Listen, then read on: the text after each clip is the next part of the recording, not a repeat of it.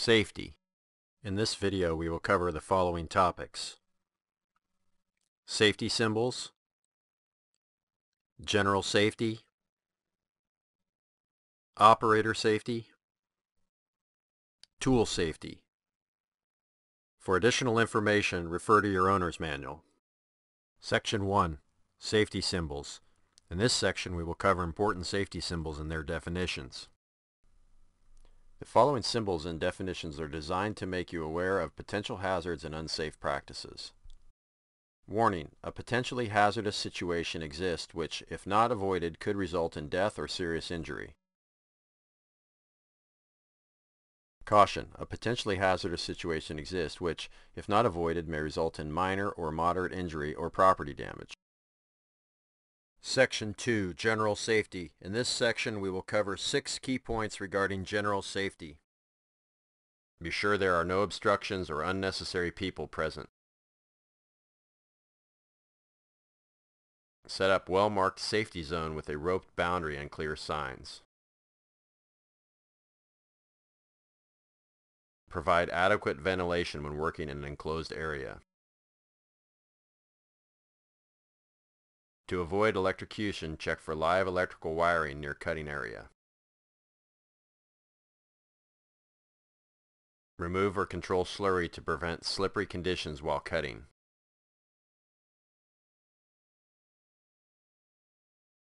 Perform safety checks before starting each day.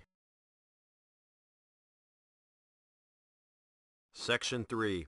Operator Safety. In this section we will cover 5 key points regarding operator safety. Always wear protective protection equipment. Avoid loose-fitting clothing.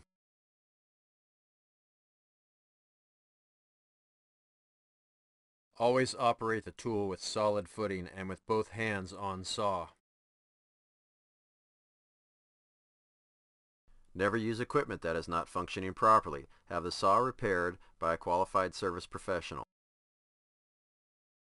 Do not use your hands to search for hydraulic leaks. Hydraulic fluid escaping under pressure can penetrate skin. If any hydraulic fluid is injected into the skin, seek medical attention immediately. Section 4. Tool Safety. In this section we will cover 12 key points regarding tool safety. All examples in this section show proper technique and functioning equipment. Diamond chain breakage can result in high-speed ejection of parts, which can result in death or serious personal injury to operators or bystanders. The items listed are critical to minimizing the risk of diamond chain breakage and injury. Do not operate a diamond chainsaw with a damaged, modified, broken, or missing side cover, bottom guard, or guard flap. The side cover, bottom guard, and guard flap provides protection against contact with moving parts, ejected debris, broken diamond chain, thrown water, and concrete slurry.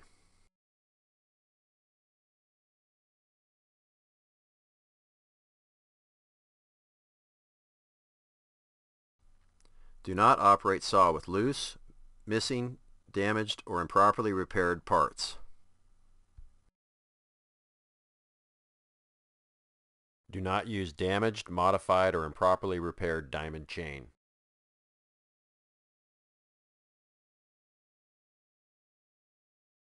Do not install or run the chain backwards. The bumper should lead the segment into the cut.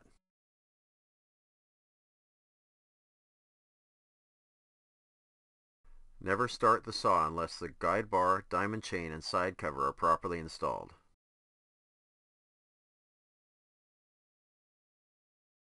Do not run the saw backwards. The chain should travel away from the operator on the top of the bar and return on the bottom of the bar.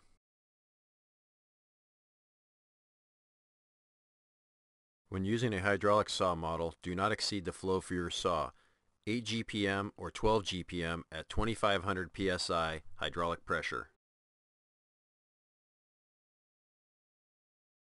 Diamond chains require a minimum water pressure of 20 psi. Insufficient water supply may result in excessive wear to the diamond chain, which can lead to loss of strength and diamond chain breakage.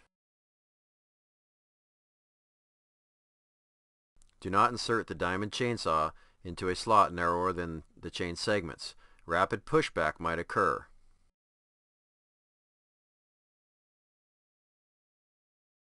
Do not run the saw upside down. Concrete debris can fly back into the operator's face.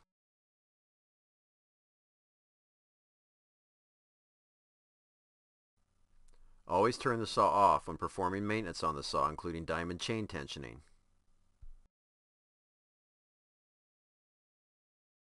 Thank you for taking the time to learn more about ICS. If you have further questions or require additional information, please visit our website at icsbestway.com.